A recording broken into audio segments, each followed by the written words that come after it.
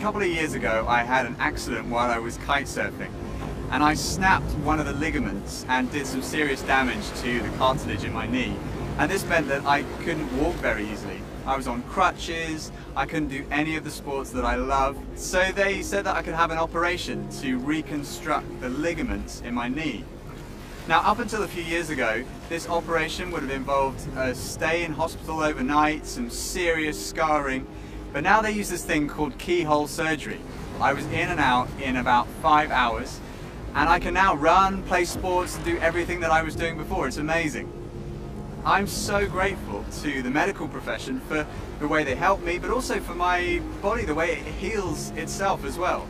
Now, all healing is ultimately from God, whether it's the medical staff using their God-given skills or the natural healing processes of the body.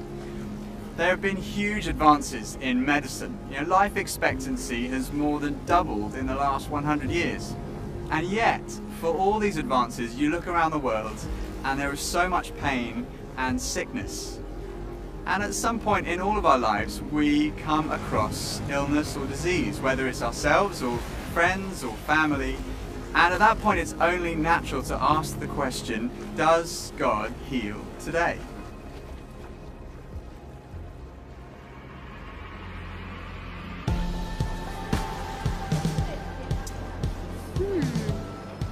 Does God heal today? I wish. But I think God definitely gives you the power to heal yourself. I was told that I would never walk ever again, and God healed me. I've had stuff happen where I'm like, no way. I think life itself is a miracle. I don't know. I think it's possible. I honestly don't know. I don't know how that works. I don't know if that's a thing or not. Maybe. There's some things that you just can't explain with science or in any other way, so... Miracles? No, I don't believe in that. I believe in miracles, man. Miracles do happen for sure. I guess I do. I do believe in miracles. I never seen it. Do I believe it? I'm not quite there yet. Before I was a Christian, if you'd asked me the question, does God heal today? I'd have said that's a non-question. I don't even believe there's a God. And if there is a God, why on earth would he heal one person when there are millions of people out there who are not healed? Even after I became a Christian and I read the New Testament, I read about Jesus healing people, the disciples healing people. I thought, yeah, okay, that happened in the past, but we wouldn't expect that to happen today. Then back in May 1982, a man called John Wimber came to speak at our church. John Wimber was an American pastor of the Vineyard Church. He'd been a rock musician, amazing guy, and he came to preach here on a Sunday night from the pulpit there. I was sitting over there. I was rather cynical about this whole subject of healing, but amazing things happened that night. The following night, we met in a room called The Spring, which is a room down there, and which holds about 100 people. And we had the sort of leaders of the church came. We're a much smaller church in those days, but there were about 60 or 70 leaders meeting in The Spring downstairs. And John Wimber spoke about this whole subject of healing. And we were fine with that, but then he said at the end of the talk, now we're going to have some coffee, and when we come back after coffee, we're going to do healing. Well, none of us had ever done healing before. So we had a very long coffee break. And when we came back after coffee, the people who'd been at the front felt it would be selfish to stay at the front, so they went right to the back. And John said that he and his team had been praying, and they had various words of knowledge. And he explained that a word of knowledge is something that doesn't come to your natural mind. It's something that's revealed by a supernatural revelation. It could be an impression, a picture, a sort of sympathy pain, or something like that. And he said that there were 12 of these. And then he read them out. And then he asked the people one by one to come down. The first one, I remember, was a man who had injured his back chopping wood with an axe at the age of 14. We thought, oh, there's not going to be anybody like that. And this guy got up and he came down to the front. And then one after another, very good friend of ours, Jeremy, there was a word of knowledge about his back, and he came forward and he received healing that night. Eventually there was only one of those 12 words that had not been responded to.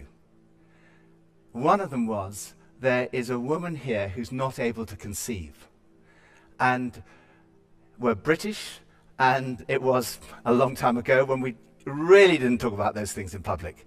And I thought, no one is going to come forward for that.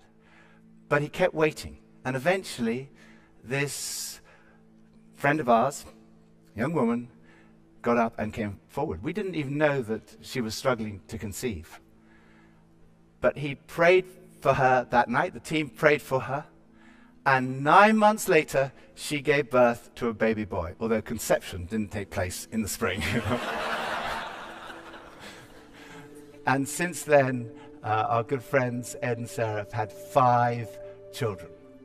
And I began to look at this whole subject of healing in a different way.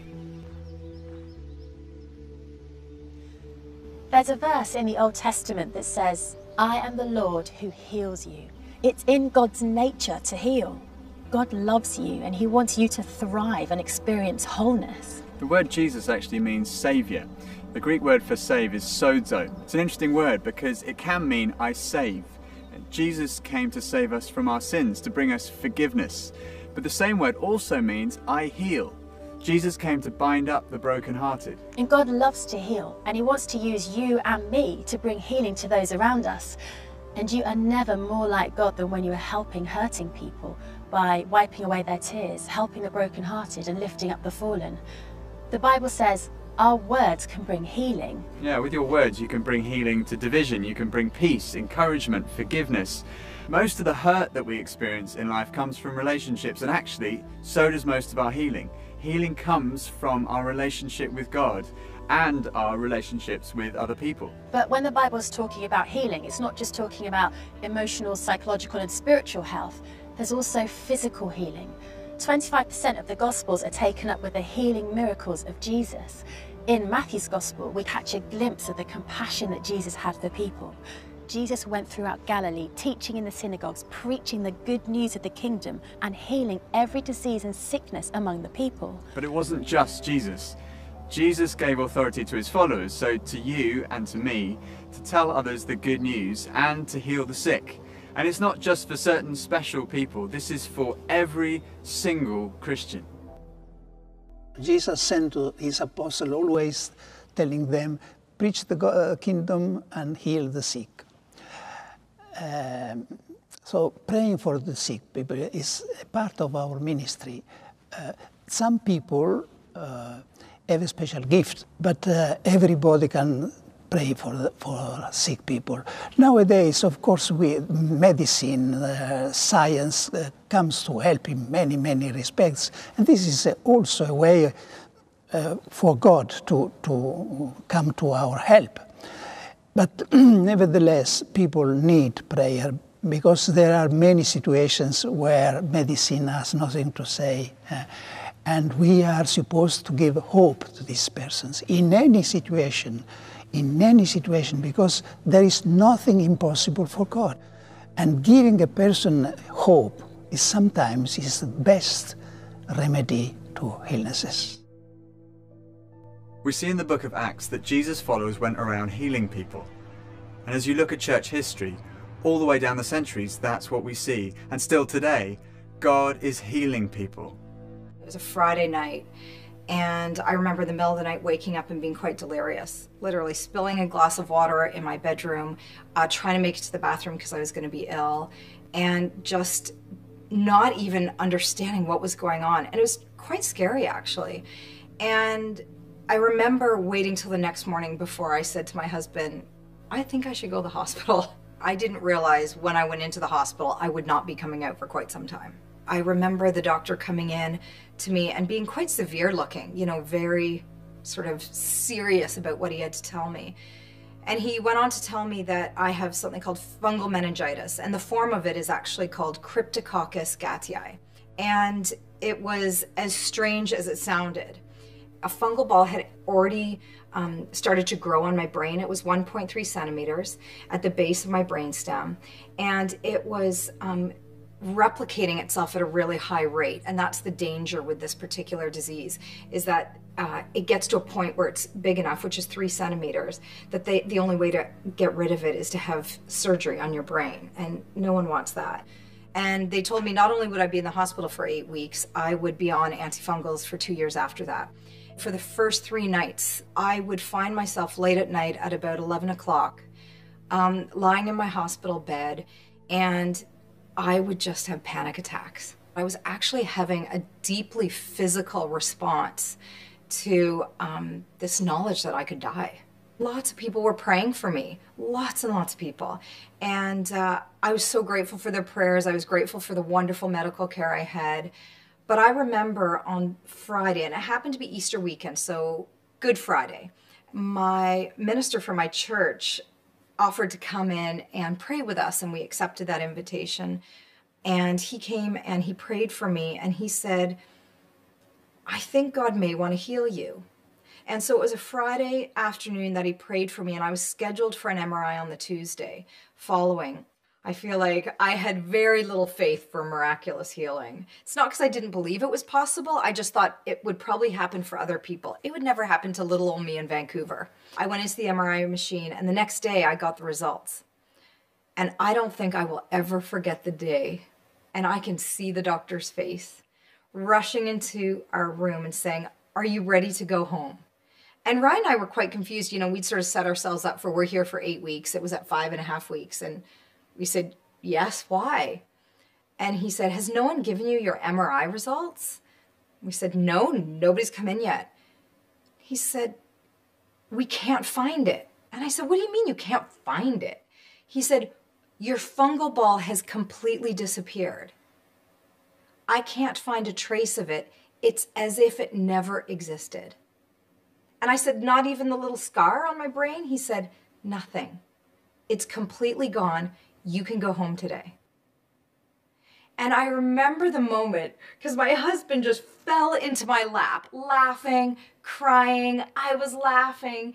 And I said to this doctor, who I don't believe had a Christian faith like I did, I said to him, I believe God healed me. He kind of shrugged and said, I don't have an explanation. And literally I went home that day. I have never known that kind of joy. But I also know that I've never experienced that depth of gratitude. Of course, not everybody gets healed. I think of a very good friend of ours, Patrick Pearson Miles. Patrick has total kidney failure. He had a kidney transplant and it didn't work. He's been on dialysis now for 25 years. No one has more faith in the area of healing than Patrick. Patrick has prayed for so many people, and many people have been healed. But he himself has not been healed, although we've prayed for him so much. But I find what Patrick says is really encouraging. He says this, I have received the greatest gift, which is eternal life. If I get healed, that will be a bonus. When Jesus sent his disciples out and when he taught, he spoke a lot about the kingdom of God. He said, heal the sick who are there and tell them the kingdom of God is near you. The kingdom is God's sphere of influence. And one day, God's sphere of influence will be complete when Jesus returns. There are over 300 references in the New Testament to the second coming of Jesus. And when Jesus returns, everyone's going to be healed. There'll be no more sickness, no more suffering, no more pain. God's kingdom will be complete. But right now, that's not the case. We live in between the times where we're awaiting Jesus' return. And right now, not everybody is healed. The way that Paul puts it is like this. He says, right now we're groaning inwardly because we're waiting for the redemption of our bodies.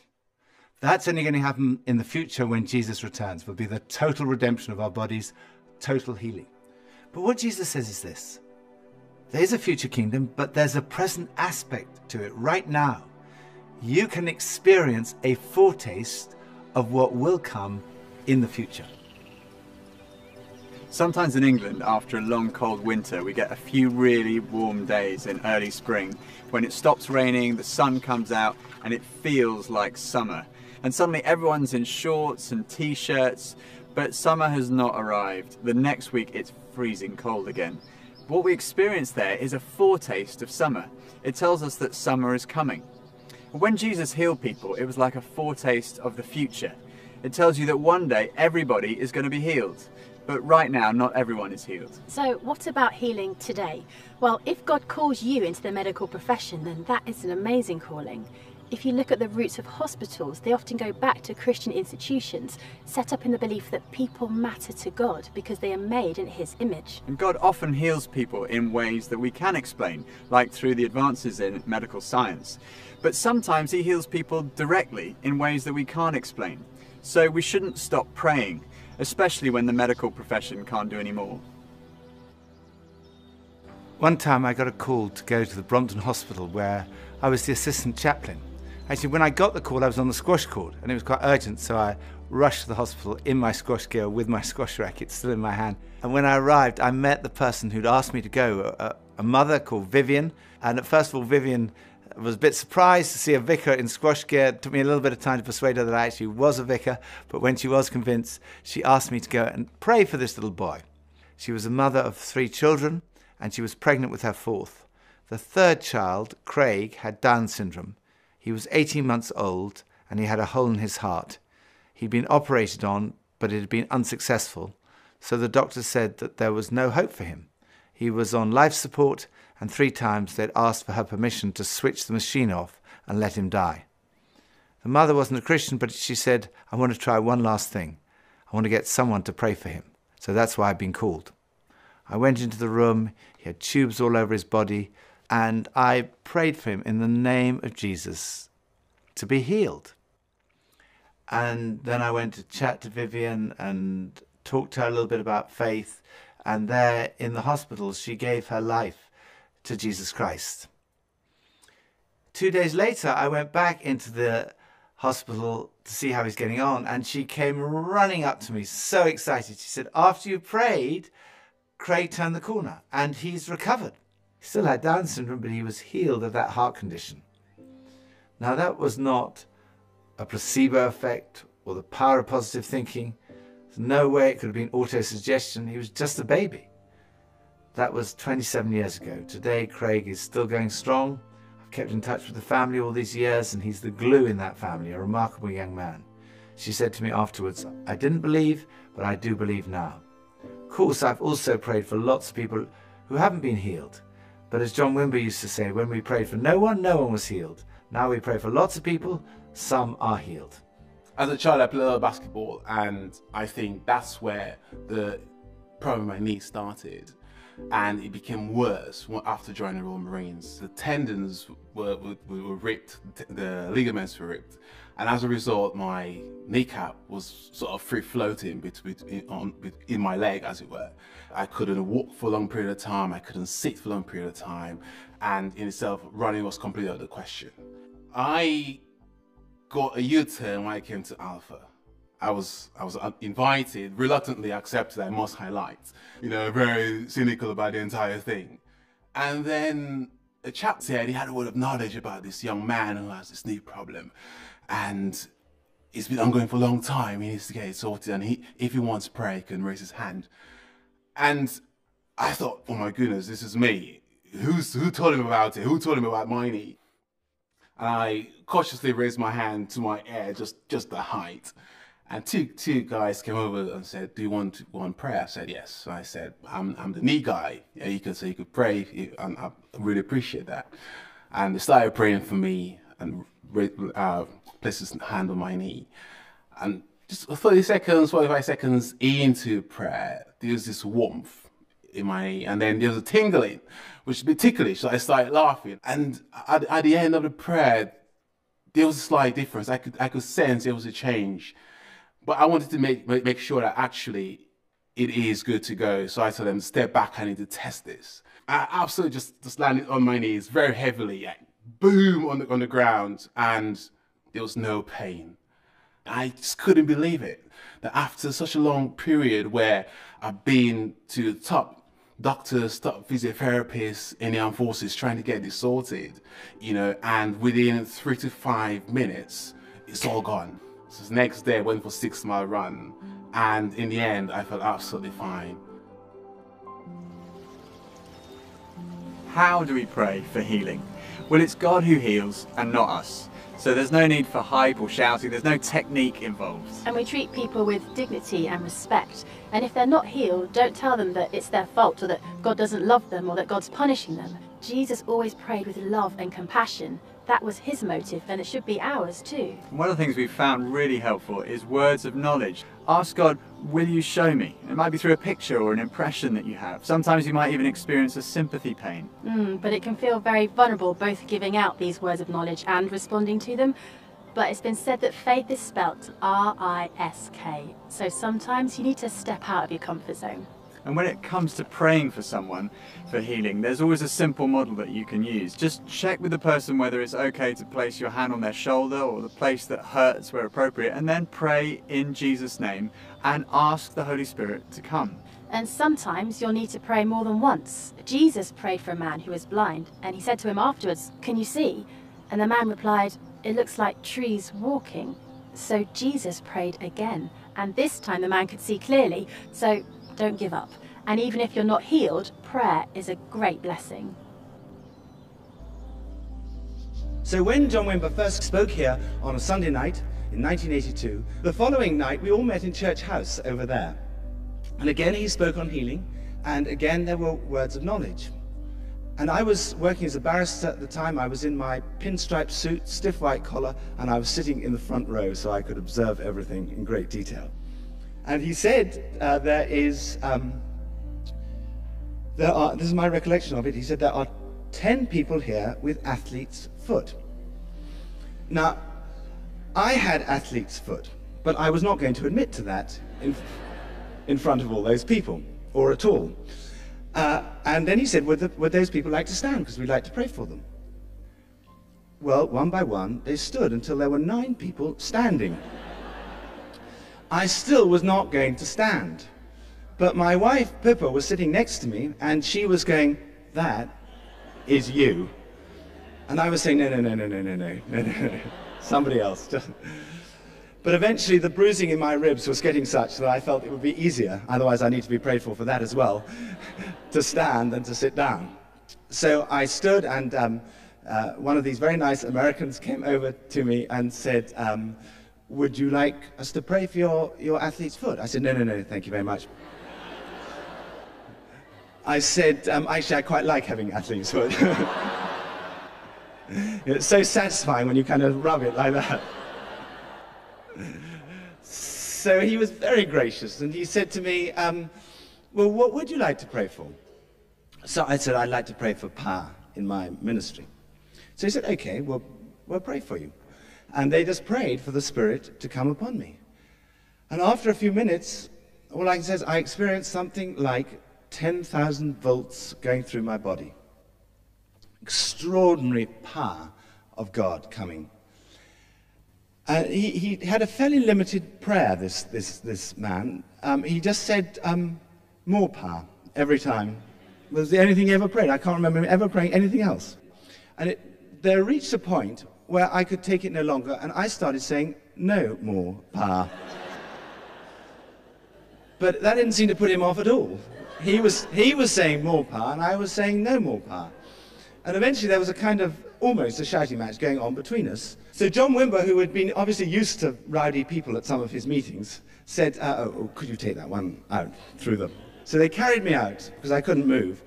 They carried me out through those French windows, and they carried me out. And out, as I was going out through the windows, I remember John Wimber saying, God is giving that person the gift of being able to tell other people about Jesus. I've often looked back to that moment because it was a very significant moment in my life.